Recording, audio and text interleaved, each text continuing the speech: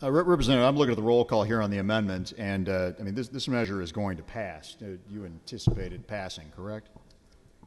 That will be up to the people in this chamber and, how they choose to decide the fate of our state this afternoon. Well, we'll just presume that they're going to do this.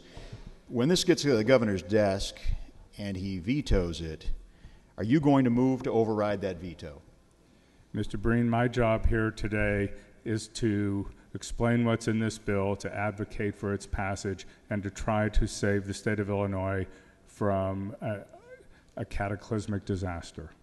Well, so you're saying that you're not going to move to override the veto when it comes back? If the state is going to explode without this in law? Mr. Breen, I'm not talking about anything today other than the passage of this bill. We will wait for the governor to make his decision when it arrives on his desk. But you have said that if this doesn't go into law as soon as humanly possible, the state collapses. I would urge him to sign it.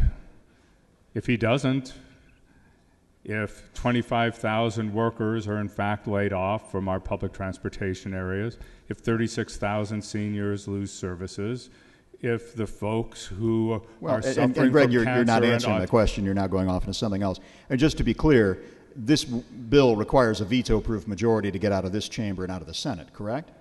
I believe those are the correct numbers. Thank you. Mr. Speaker, to the bill. Today, middle-income taxpayers pay the highest combined income, sales, and property taxes in the country. Today, we are 50th worst in property taxes, 27th worst in sales taxes, and 30th worst in income taxes. Today, when you include all 50 states and the District of Columbia, we are the absolute worst. That's 51st in the country for tax burden on middle-income families today. Should we, when this chamber sends the income tax out, if it does go into law, our income tax rating would go from 30th worst in the country down to somewhere between 46th to 48th worst in the country.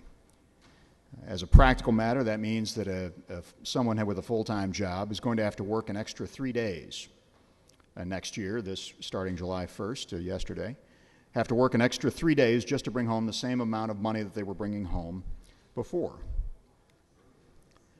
Now, for the people of the state of Illinois who are paying too much in property taxes, there's no relief here.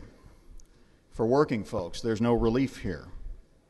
There's no reform here for our bloated state government. There's no cleaning up our corrupt politics. There's no sign that anything is going to change in Springfield. With all due deference, who in their right mind would agree to send more money to the state government of the state of Illinois? Now, let's be clear. I understand that there are Republican members who are planning to vote for this measure.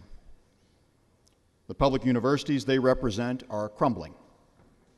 The service providers in their districts are going bankrupt. Government workers in their districts are worried about their jobs. And those members feel they have no choice, and that is certainly understandable. But let's remember why we are here today. This is essentially a blackmail budget.